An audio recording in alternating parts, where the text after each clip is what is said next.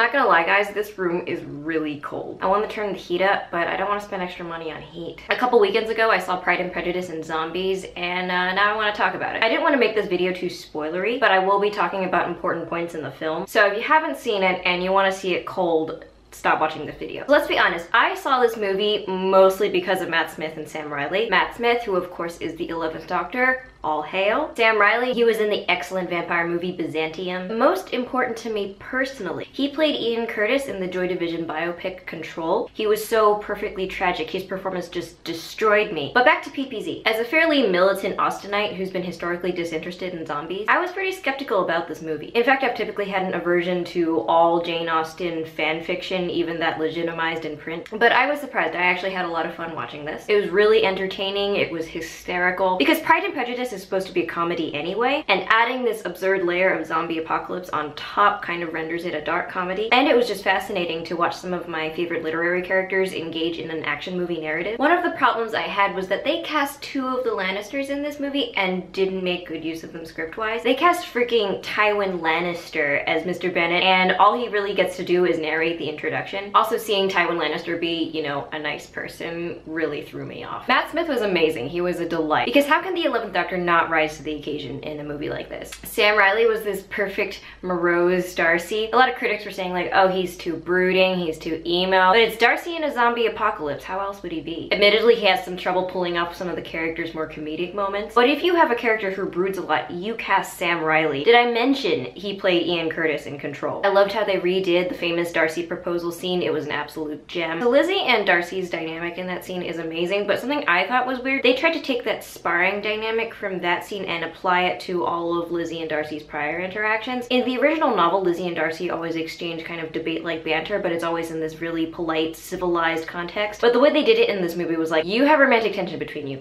We get it. I did have to keep myself from nitpicking too much in terms of the original Austen plot. What about Lizzie and Darcy's dance? Are we gonna see Pemberley? Are we gonna meet Georgiana Darcy? But you can't do that because that just takes the fun out of it. If you guys notice that the lighting is like radically different, that's because my battery died, so I had to recharge it for like 2 hours. The explanation of the zombie mythology was a bit rushed, so I had a bit of trouble following the mechanics of this alternate Regency society, and the plot arc felt a bit choppy. I didn't always understand why characters were moving from one place to another, especially towards the end. Something else I found a little problematic about the premise was how every British child gets shipped off to Japan or China to get trained in martial arts, because Britain is still an imperial power, so I would assume that they would have the agency to bring those teachers over to you rather than sending your kids over. I mean, there's this already existing history of bringing teachers and governesses over to you rather than the other way around, right? It's also not like they made a distinction between Japanese and Chinese fighting technique, even though Japan is supposed to be considered more elite somehow. Props to a friend of mine who actually brought that up. And because that's how they introduced martial arts into the premise, that aspect of the setup feels a little out of place and also a bit appropriative. If you've watched enough of my videos, you know how I feel about inserting culture without representing the people. Firefly.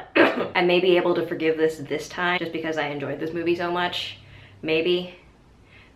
So those are my thoughts on Pride and Prejudice and Zombies. If you have your own thoughts and opinions, feel free to comment below. Also remember to subscribe to my channel. Let's be friends.